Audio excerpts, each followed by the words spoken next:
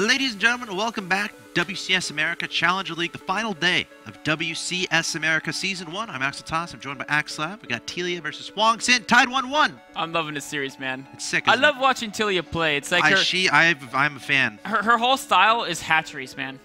It does like just build enough hatcheries across the whole map. She had, as early in she had like 9 bases at the end there. Yeah, so I mean, like 14 it might have hatches, been 8. I'm sorry, Yeah. it might have been 10. I might be out by 1 or 2, but I'm offended that you're off by 1 or 2, Nick. I mean, the thing is just like if you have that many bases, just take whatever you want. Yeah.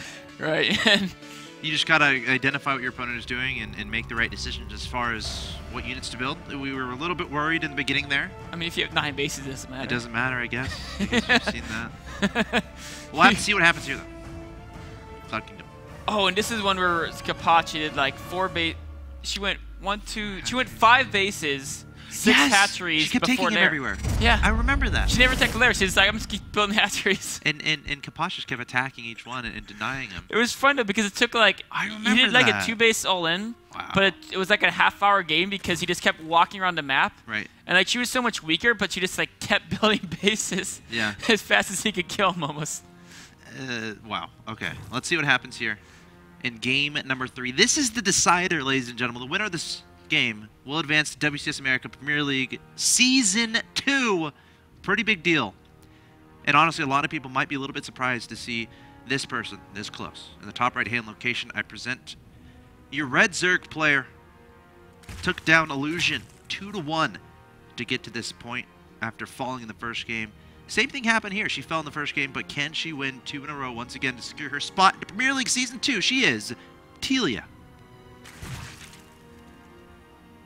Of course, hailing from New Zealand. I think Kiwi is the term. Is it? I don't know if it's. I don't think that's a technical term. Well, it's not offensive, is it? No. Okay. I don't think so. You never know, right? You know, people say these things. And I don't want to be offensive, but kiwis, delicious fruit, Nick. They are. I love them. I love them too. You make a little fruit salad with them and like strawberries? Yeah. That's too much work, man. No? I get a knife, I chop it in half, then I get a spoon, and I go to work. That'll work. That'll work too. That's my method. But the bottom Great left-hand on ice location. Yes. That's, again, too much work. But I appreciate the sentiment all the same. In the bottom left-hand location, I present your blue Protoss player trying to take this game and take first place in this group. Hailing from Korea and representing Team Quantic Gaming, he is Hwangsin.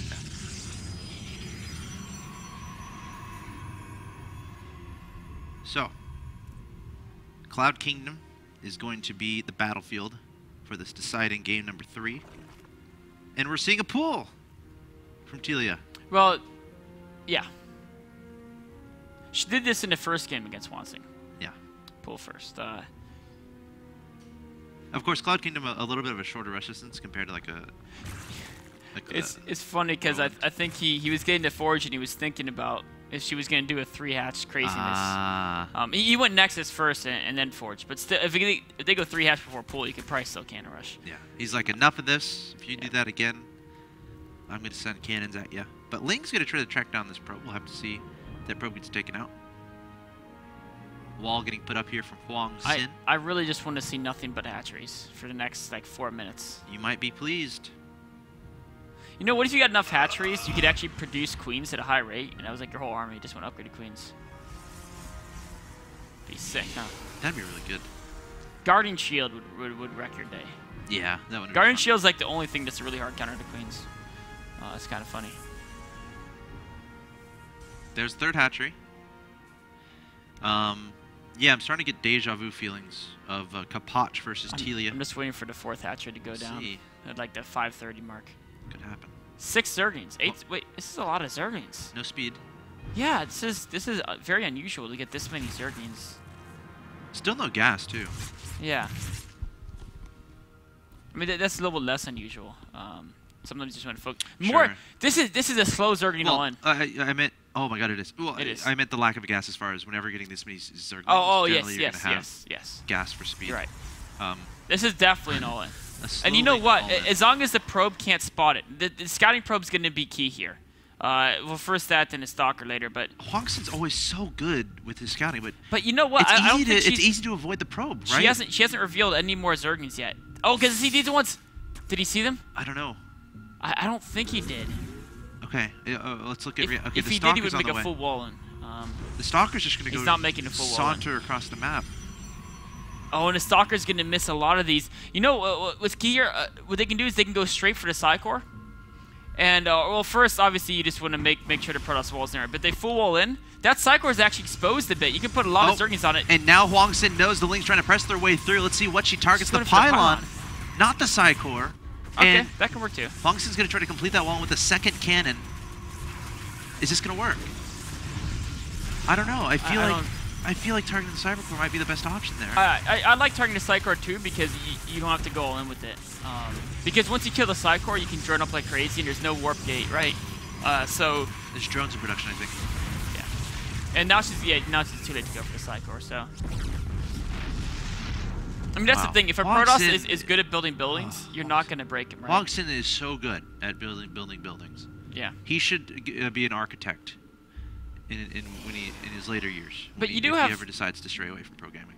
And that's not a bad idea. Though, do architects really build buildings? They technically do. No, they usually design them more, but... Okay. It's a lot of work that goes into building a building. Anyway. There is. Well, I mean, he's not actually building them. He's just telling the probes where to place them. Sure. And the probe is actually initiating. So that is more like an architect. Yeah, it is. Yeah, exactly. He's in charge of the design of the base layout. Positioning. Cool. So yeah, without killing the... Like, normally right now, Zerg just wants to build nothing but drones. But with the warp gate done, there's a little more of a threat than there would be if the side core was down. It's still not game over. No. Tilea is definitely very far behind. Needs to make sure not to lose too many queens here. We don't want deja vu from game 1 for Tilea. Okay, backup plan though. Okay. Make a lot of hatcheries. Oh, you're right. I don't know if that hatchery is gonna... Oh, the Voider's not really heading in that direction, why would... Like, what Protoss would expect a Zerg to go the 4th hatchery before their first gas? Maybe Hwangsin watched the game Kapach Tilea. Yeah. In fact, I would be willing to bet a lot of money he did. Right? Because he knew he might be playing her. This time she has a Spore Crawler out, so she's not going to lose all her queens at the start. Good. Game 1. Well, don't jinx anything, Nick. Not all of them, I said. Not necessarily. Some might lose a lot. The axslav curse. Yeah. So... Doesn't seem hatchery. I mean, the situation is Tilea, when you do this build, you basically have to go into nothing but drones after that as a Zerg player, which is what she did for a little while. That's Zerg thing. But they get a scout off. See if there's a lot of gate beams behind there or whatever. Oh. The problem that Tilea has is her tech is so late, right? Yeah. Lair is just started now at about the 10-minute mark. Oh, a lot of queens here. Can they take down the Void Ray? No. None of them had enough energy for transfuse. That drone is heading. That drone is heading to build a 5th hatchery. Oh. At the middle. I don't believe you. You can't prove it. I can't prove it, but we'll see. There'll be another drone there in a bit. See? Okay, Nick. There it goes. This is the new style. Drone, Zerg versus hatchery, queen. This isn't Zerg versus Protoss, by the way, guys. This is Tilea Zerg versus anything. You just build a lot of hatcheries. And drones and queens. She has a lot of drones, yeah. And what's the worst that happens? You lose the hatchery? Spore. Just evac the drones, right? That'll work too. Oh, but then there's more drones coming. She can get her queens over there. She has enough queens she can actually take on there. Because Colossus on the way. Which is mildly concerning. I think. It is. A lot of queens are. Queens and hatcheries, right? Like. There's 8 queens on the map. If she just makes non-stop queens, I actually almost would like to see her upgrade to... Well, she's going so Zergling baiting heavy too. And Hwangsin's going to head and take a 3rd base. So it's hard to tell. Should he have... Thing is, I'm not sure if he could have gone for 2-base timing. Force would have been... Oh, this is cool here. Cheeky. Yes. It would have been nice to see this. There's no Zergling speed. Yeah, gonna have to rely on queens and drones. Oh, and a queen with the energy is the one that's low. To hold this off. Oh, gotta back up. Hold position micro. Wow. Nice micro. Look at that. She listened to you, man. Yeah. The Zealots are confused. They're like, why are y'all still? I don't know what to attack anymore. And now they're gonna... Oh, there's another whole position. Oh, transfuse 1 queen. Oh, lost the high energy queen. Okay, meanwhile, I think Phoenix is still looking for stuff to kill. Oh, another queen's gonna go down there. Units lost. Oh, some more Zealots. This harass is actually getting pretty annoying. Yeah. I mean, gotta kill that Warp Prism. I think is it still lurking somewhere? Yes. Yeah. I mean, but how's she gonna kill, right? Queens. Yeah. If it gets too far in a creep, queens are there. Oh, Warp Prism's faster now, by the way. It is. It is. Even before though, it could, you know. I just thought I'd point that out. Yes. And that does help this build. Now, Tilea is again getting dropped, going 1-1, getting a lot of queens, which a lot is of drones. cool. A lot of drones. Hydra Den's on the way. Gotta get those overlords too, so you can supply blocked. Yes. Oh, she is actually. There's a bunch of production. I almost feel she almost needs to go fast hive because as the Colossi count grows, it's gonna become a problem. So like Vipers, you think? Yeah, I think Vipers, or you know, with drop tech, who knows? Maybe she could make some drop tech work, or of course you could always go to Spire as well. But this is like so deja vu, like that Kapach game. Yes. Isn't it? Isn't it? Well, Kapach never took a third, I don't think. No, I think he did. Did he? Yeah. Okay, maybe you're right. I think he did. Right. Let's go back. Now let's see. This is gonna be big here. If she can. She can hold us off. She has to evacuate that. Or she might decide to abandon this space, which is fine. It's her 5th. Just get the drones out. Yeah. Or she might try to hold it. You know, she does have a supply lead. That's pretty significant. You can get a concave out of this ramp. If she can drop baiting, so she can take out like the sentries. There's no force fields. The Hydra Queen on creep might just overrun the Protoss army. Oh, looks like there's a little bit of a harassment at the 3rd base. That's gonna be dealt with. You know, this actually Hwangsin's trading minerals, which may not be the best idea against an opponent who has so much income, right? Because if you just trade minerals, like they don't mind. Tilea, she can easily replace minerals. Look at this concave at the bottom. You can't let Hwangsin get position here. Did he make a mothership core? Why does he ever not make one? That's an excellent question, actually. Okay, well here we go. Tilea coming in here. A lot of banelings and these this overlords. time the drops look better. On to sentries too. Oh, now is there going to be anything remaining to support the Colossi? Tilea trying to charge in here. She has a supply lead, a big one, 157 to 102, making this work. And Hwangsin is going to have to back up. He is, and he lost. You know, he kept his important units, but Tilea didn't really lose too much there either, and she can replace stuff so fast. Oh yeah. Another Zealot harass, but she has plenty of speedlings to deal with. She does, and when you're on, I really like. I love super tons of Zealot harass when you have a super economy as Protoss. But when you're on 3 bases, it's when you're throwing these units, it comes at a cost of your army, right? Yeah. So it's kind of like loading a lot of gas too. So it's like not a lot. But. Yeah. And the Zealots do help out in your army. You're not useless. They're very good against helping soak up some of the damage from the speedings. And right now he has no sentries, right? He lost them all, and he can't really afford to rebuild them because there's so many other things he wants to spend his gas on. I mean, he could rebuild a few, maybe a good idea, but he can't get a lot of sentries. This style of play is just it's fascinating. I'm getting a little tickle in my tummy watching this play. It's kind of inspiring. I want to see your drop creep right now and put a creep tumor on top of this ridge. That'd be so helpful. Where'd you get that? That's a great idea. Someone told me it. I think it was in game 1 of the series. Really? Yeah. The players type it out or something. That's. And you know what? Did our director tell you? That's it was a director. Adam's a very smart guy. Adam's a good guy. He's an okay guy. All right, Tilea coming forward here with the Lings, Banelings, Hydras, Queens, and Overlords. This Hwangsin There's no Storm yet. Storm is so good against this, by the way. Oh, look, she's doing it. Drop the creep. I mean, she already did on top of the ridge as well. Oh, yes. She'd already done it. Nice. Now, another little Zealot attack, and all the units are distracted. But this could determine the game. She could actually just focus the Nexus. And just kill it. Yeah, I mean, she can afford to throw away all the banelings. Oh, the probe's just like, I'm out of here. Yeah, he's afraid. That's a scary army. That is. Tilea's max. She's okay making trades. Look at this, sending some banelings to the main. Maybe. Maybe? It could be that there is drop tech available. All right, Zell's going to try to do some counter-aggression, but Tilea completely shutting down this 3rd base. No probes are mining there. Trading a 3rd for 3rd when Tilea has like 6. 17 hatcheries. Yeah. Actually, she might lose a couple of bases here, but I mean, it doesn't actually, honestly, killing this. This Nexus is so important for Hwangsin.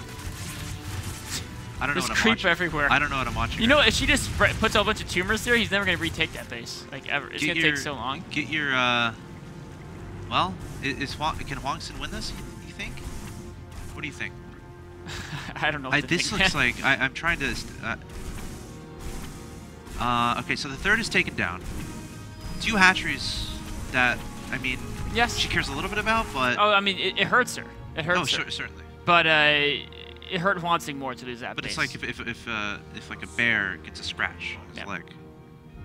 It's just a flesh wound. Yeah, still a very a mighty presence. Okay, there's Templar here. I like that. And you know what? Queens, run. I don't mind him preserving the army because he does need to fight with Storm. This is where you use a billion transfers. Transfers. I mean, Queens are cheap. Yeah. What I'm really surprised by is that she hasn't gone to Hive yet. It's kind of interesting. I mean, she has so much resources, but maybe she just wants to make sure she has all the gas. We could see like a mass muta switch if she builds up enough gas, you know, potentially after an engagement. There also has to be that static defense to protect those hatcheries. Look at this, spreading out those units. Is she taking both the corner bases too? Yeah, I like that.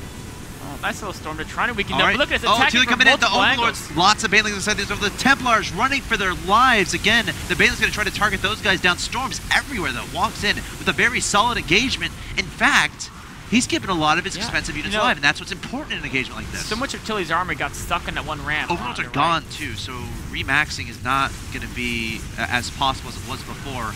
Go, Queens, go! I don't know if that's possible. The Stalkers are going to blink in. The Colossi frying everything. Wow, is Hwangsin going to turn this game around? He's only on 2 bases. Again, it's Protoss, right? You got to keep those expensive units alive. If you can do that, you're going to be happy. And Hwangsin doing that. This is a scary army. It's terrifying. And she's remaking High Turtles and Banelings, which could be problematic against Psystorm and Colossi. You go for like the base trade with Queens? You can't engage this, I'm sorry. This is actually looking pretty bad now. Looking very dire indeed. Banelings trying to drop on whatever they can find, but Hwangsin turning this game around. Again, just really, really good micro, controlling his units properly, taking really good engagements, remarkably good engagements, something he has to do, and Tilea is going to have to GG Hwangsin somehow, some way, winning that. What a game. What did we watch there? I don't know what we just watched. You know, the problem is that about half our army was trying to flank from the top ridge. Yeah. And a lot of it was queens off creep, and then one queen got kind of stuck on the ramp, and the rest kind of got stuck behind her, and they were kind of just... Yeah. There was a traffic jam during the battle. And that's not what you want to have happen. I mean, it's like in the movies. The disasters happens, and all of a sudden there's traffic jams. And yes, that always happens, doesn't it? It does. Wow. And when queens are involved, it's even worse. Yeah, because they're slow. It's like, it's not traffic jam to cards. It's like if they're like people walking and you just can't get through the door. Hwangsin pulling it out of nowhere, able to make it work after losing his third base, keeping his composure, just mining enough resources from that base to be able to get the Templars out, get enough resources, keeping all his Colossi alive throughout. Able to make it work, and Hwangsin will be in WCS America Premier League Season 2. We have 1 spot remaining. 1 spot remaining in WCS America Season 2. It's either going to go to Suppy, Illusion, or Tilea. Coming up next, guys, it's going to be the losers match between Suppy and Tilea in this final group of the Challenger. Or sorry. Suppy versus Illusion in this final group of the Challenger League. Stay tuned. More StarCraft coming up.